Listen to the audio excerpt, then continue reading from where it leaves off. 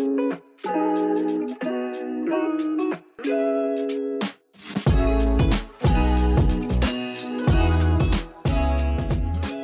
Kristen, and you're listening to Podcast and Amplify, a podcast for women entrepreneurs who want to amplify their voice and brand through podcasting and grow a wildly successful business.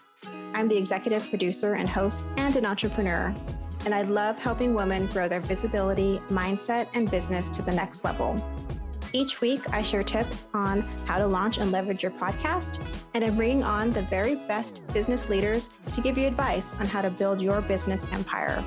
Let's amplify your voice and business.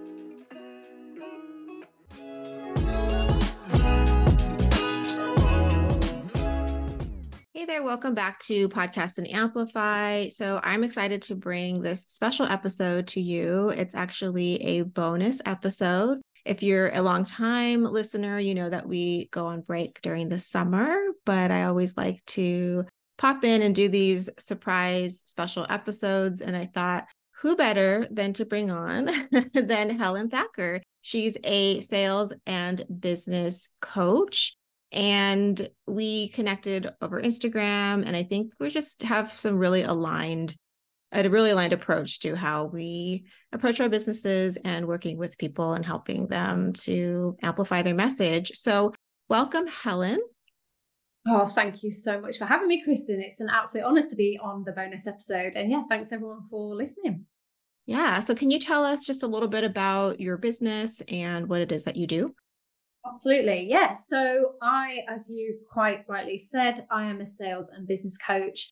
And what I do is I help course creators to really simplify your business and grow your income way beyond the six-figure mark by mastering sales and messaging skills, which I believe are the absolute prerequisite skills to have if you're going to achieve that level of success.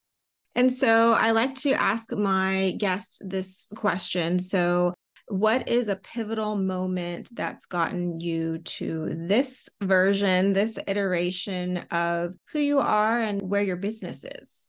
Yeah, absolutely. So there have been a few, as is often the way on our entrepreneurial journey. I think your listeners will resonate. I'm sure you will as well, Kristen, that through that journey, you refine, you clarify, you get more specific about what you specialize in, where your superpowers are, and really what lights you up as well. And we talked about this when you were on my podcast as well, which was a fantastic episode. And just about having that real kind of alignment and feeling like you were doing what's right for you as well. And it is definitely an experience, it's a journey. And I found that refinement and that clarification only comes over time. It comes with practice of actually starting and honing your craft. But I had a huge kind of light bulb moment about a year ago, actually. And it was a moment when I realized that I'm in my mid-40s, okay?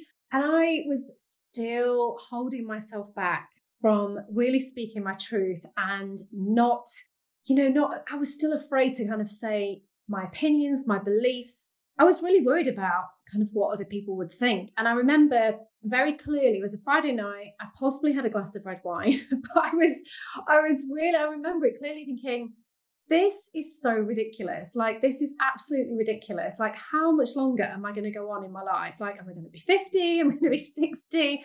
Worrying about what other people think because of the actions that I take and the things that I say. And it was like the most I was laughing at myself, and it was just, okay, something's got to change. And it immediately did. I stopped really caring about what other people thought. And this then translated into the way I run my business, into the clarification and my polarization in my messaging, really standing up for my beliefs in my industry.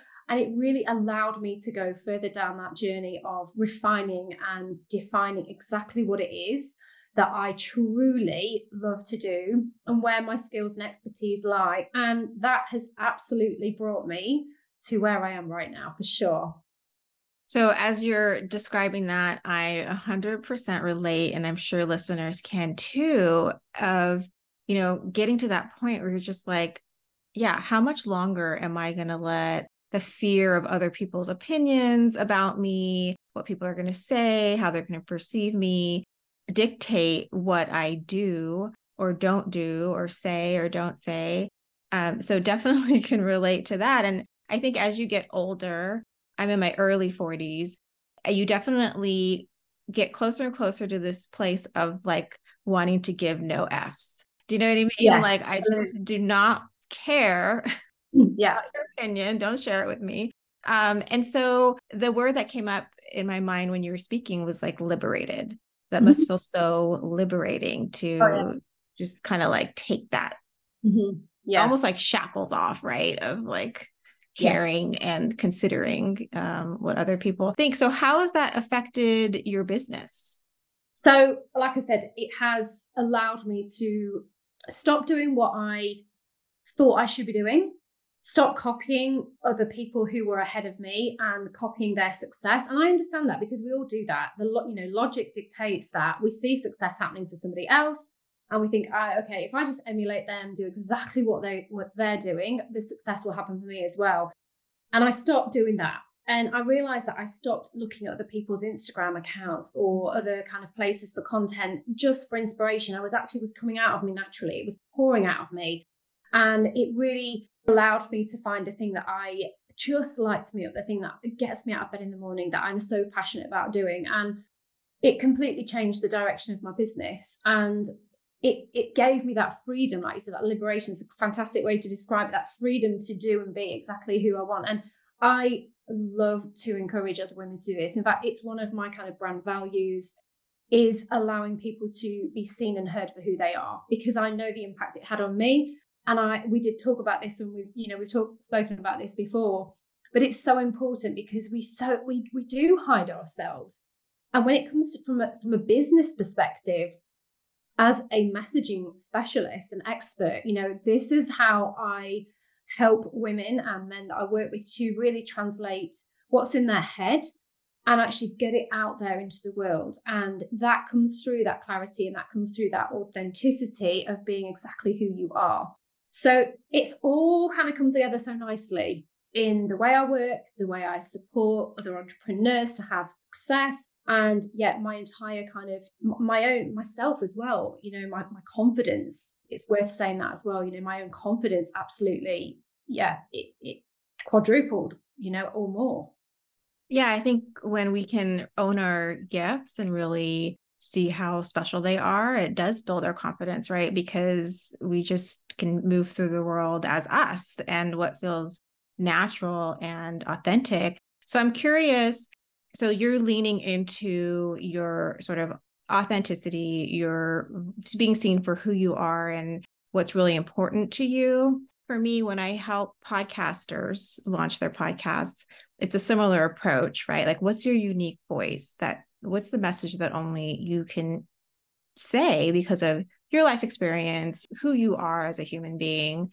Do you find that's an important aspect to helping people figure out what their differentiator is? And also, is that sort of the unique thing about your approach to marketing and sales? Or what would you say that is?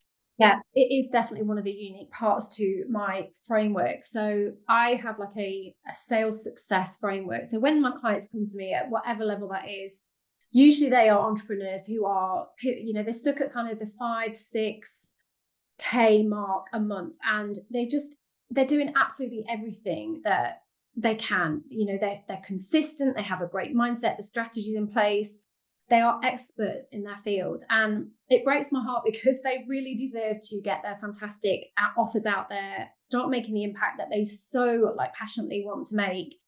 And the first step in that framework, it's the 3-part sales success with 3 C's, is clarity. It's clarity, connection, and content.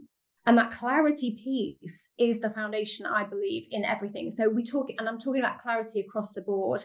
Clarity in your niche, as you just said, clarity in the direction of your business so that you have the confidence, but clarity in offers, clarity for your clients and your future clients as well, because you need to know the direction you're going. You can then move forward in your business with confidence, but you also need to portray that clarity so that your future clients are so kind of dialed into exactly what it is that you can do to help them, what exact results they are going to get from the exact process that you have that might be unique. So we clarify everything. We like really kind of fine tune and simplify absolutely everything. That's the first stage. And I am all for simplicity. That is a whole other conversation, but my business is run very simply, and I try and encourage my clients to also do that as well.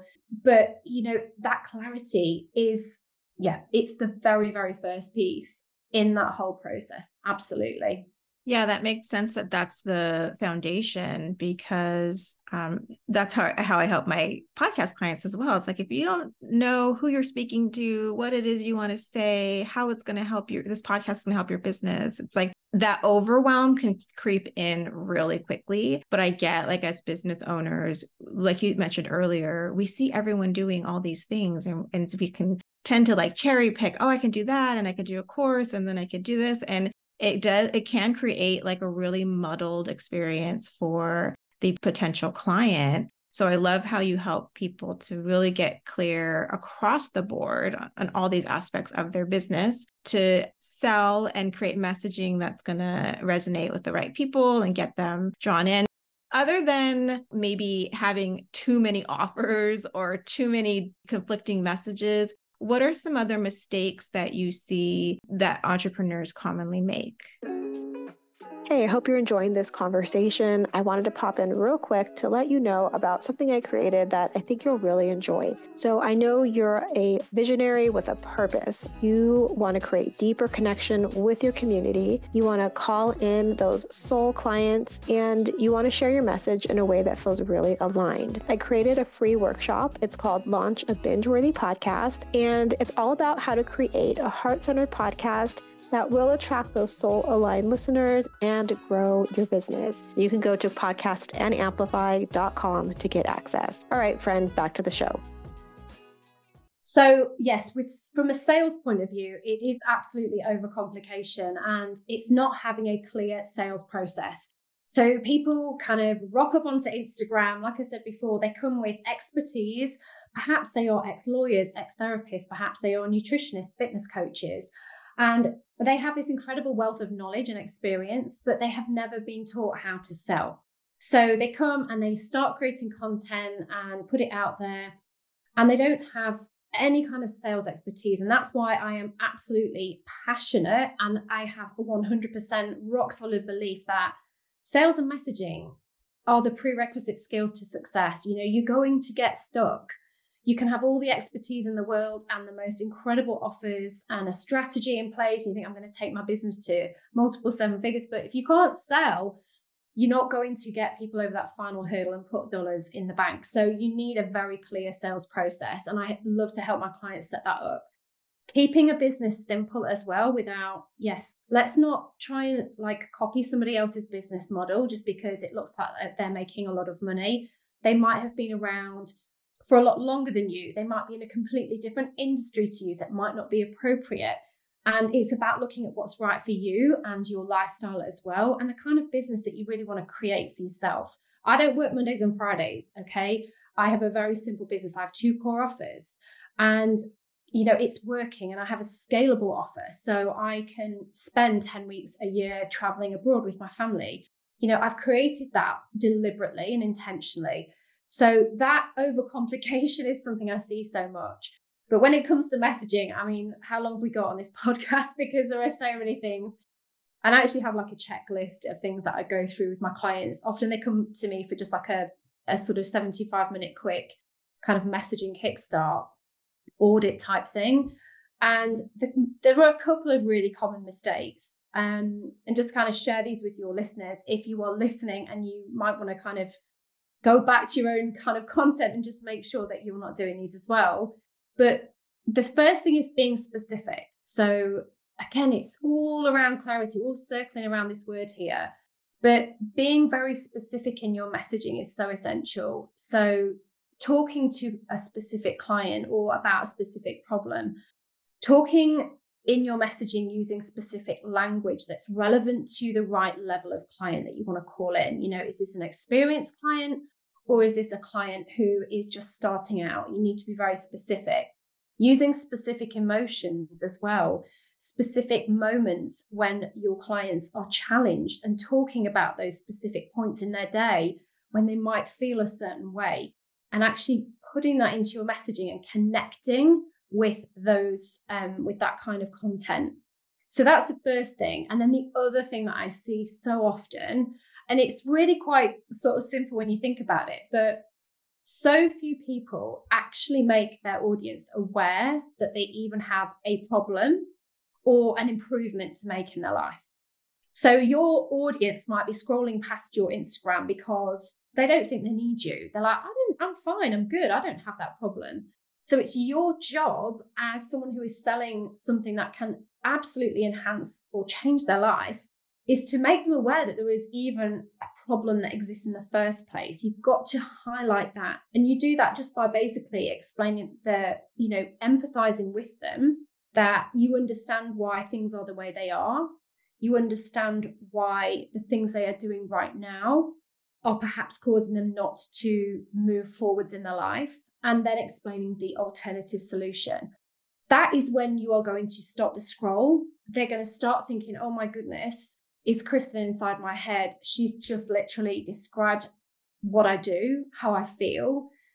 And then it positions you as the authority, because you have suddenly provided this alternative solution they hadn't really opened their eyes to yet. And there you are the guru, you're the go-to. And that is so important. And again, I do this as part of, like, I have another acronym where I talk about throwing gas on your messaging. G for grab attention, A for authority build, and S for sell and articulate the value of your offer. And it's that piece where you're going to grab attention, that first piece, because you're going to absolutely draw people in when you can show them that there is an improvement to make. So that is a thing that so few people do. And it's like, it seems so obvious when you think about it, because you've got to show the need, you've got to demonstrate the need. And a lot of the time people just pump out educational content or, 5 ways to do this, 3 ways to improve that. And people don't think they need it because they think they're okay, they're doing okay. But if you can just show the need, as well as educational content, of course, you will absolutely, it will rocket your business. It really, really will. Yeah, I love, your suggestion of, highlighting that, entrepreneurs, their messaging can tend to lack the specificity in all these different areas. And you also gave us a tip of how to, how important it is to really connect the problem to listeners. And I think throughout this, it's like connecting the dots. Anytime you can connect the dots for your potential client, like leaving those breadcrumbs, guiding them to you and how you can support them. So you kind of gave us some mistakes and also some tips there as well. Before I ask you our signature question, can you give our listeners maybe like one tip, like if they could change a small thing in their messaging tomorrow that would really sort of dial things up or help them to connect with their ideal clients? Yeah, so I think a lot of people don't actually kind of show enough proof of success, because we do feel, particularly as women, we don't want to shout about our success. We feel like it's kind of being arrogant or big-headed. We don't want to show off. But your clients need to hear about successes that you have got for other clients previously. So I just want to make sure that everyone includes that as a core part of their content strategy. And people do miss that out because, I don't want to show off. I don't want to, but you must, because you are just showing that you are the person that can get that client the result. And everyone wants that third-party validation. So yeah, definitely include that. Yeah, definitely. I used to shy away from that as well. But then I realized that what I was looking for as a, potential client for someone else was, okay, well, you can tell me these things, but like, where's the proof? Who else is going to attest to this? So just thinking, as sometimes we can think of ourselves as, consumers or buyers, like, what do we like to see? Lastly, I would really love to know, what is your superpower? Well, that's a good question. So I think my superpower is my fearlessness, because I have a tendency, I don't know whether it's something that was just part of my genetic code, or I have always just jumped into doing things without kind of really thinking things through, but in a positive way. this is the 4th business that I've started from scratch, taken 2 to 6 figures. They've all been in sales over the last 21 years. And I've been a solo entrepreneur that entire time. But I've always just jumped into each one of those businesses thinking, I'm going to figure it out. And I think that fearlessness, to just have that kind of trust that I will figure things out. And I always have. I mean, I have the strongest work ethic and I have a lot of resilience. So that helps me get to my goals. But I think I see a lot of entrepreneurs coming to me and they think, and I'm sure you've seen this as well, Kristen, with what you do, like they've got to have everything set up. Everything's got to be perfect. The podcast cover's got to be done and the name and all the tech behind it. It's the same, when people come to me with their coaching businesses or their online businesses, I'm like, no, we don't have to have everything in place yet. And that fearlessness or lack of can hold people back from just getting started. As we know, we know all those quotes, we hear about this all the time, but it really is the experience that you need to have under your belt for you to move forward, make mistakes, fail, learn. That's the only way you're going to progress. And you really do have to start way before you are ready. So I am definitely blessed with that as one of my superpowers for sure.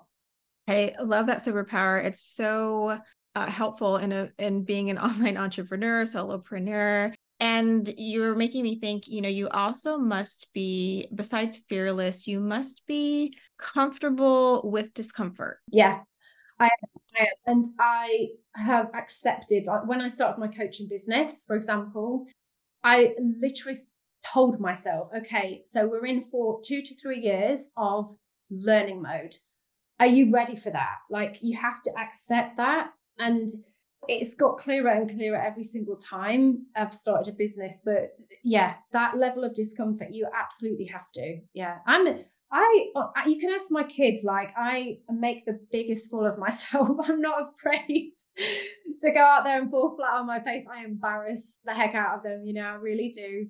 So I can sit in that discomfort quite comfortably for a while. Yes. Yeah, that's great. And it's always great to have, well, first of all, stepping back, you must be such a great role model to your kids, showing them how to move through the world fearlessly, and having someone to support you on your journey doing these uncomfortable things, like sales and messaging, is a really great way if you're not so fearless and you can maybe overthink things or, have these expectations that, like you said, all the ducks need to be in a row before you start. So having someone like Helen to guide you through that could be a really great bridge to getting to that next level. I know that's what helped me. And yeah, just being comfortable. I tell my clients what helped me with my podcasting being so uncomfortable was I told myself they're only going to get better from here. So I think having that mindset, like you said, around being okay with the messiness and being okay with the mistakes is so, so important. So thank episodes were awful. I mean, my first, go and listen. Don't listen to my podcast. Just start from the latest one. Right, exactly. Start from newest and maybe work your way back, but not too far. Yeah, definitely.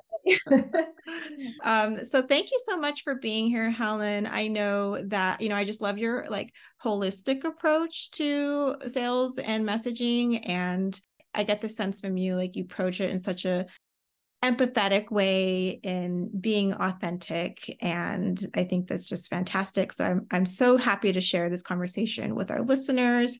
If anyone wants to connect with you, where would be the best place? Oh, thanks, Kristen. So yeah, just come and say hi on Instagram. I'm sure you'll put the link in the show notes, but it's just at Helen Thacker.